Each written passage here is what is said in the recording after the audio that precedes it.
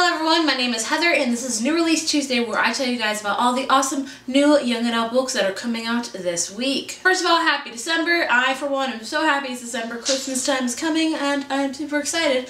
Let's get on to the books. The book I'm going to talk about today is Deadly by Sara Shepard. This is the 14th, that's right, the 14th book in the Pretty Little Liars series. If you haven't heard of the series or even the TV show, which I'm probably sure you have, this series follows four girls that are friends, and they're friends because of one particular girl named Allie. Now when Allie suddenly disappears, the friends kind of drift apart, and then they all start to receive texts from A threatening to reveal their biggest, deepest, dirtiest secrets. I love the TV show and I love the books, but I will say if you're going into the series or even TV show expecting the books and the TV show to be similar, it won't happen. But needless to say, both are great on their own and I love the series, so definitely check it out. The next book is Raising Savannah by Miranda Kenneally.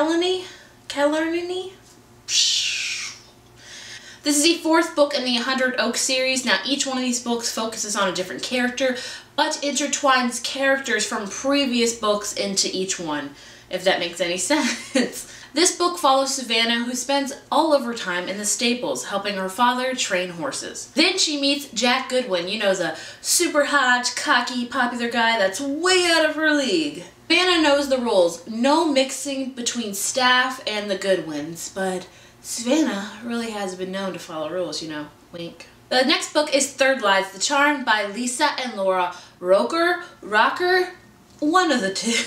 This is the third book in the Liar Society series. This series is all about Kate, who one day receives an email from her best friend.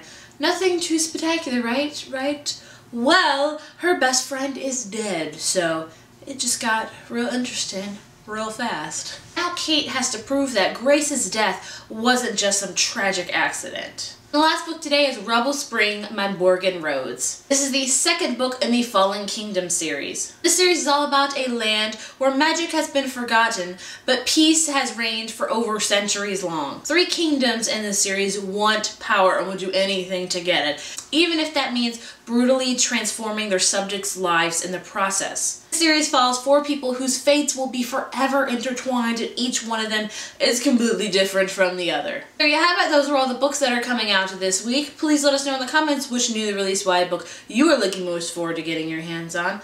That is all from me. I will see you next Tuesday, and happy December once more.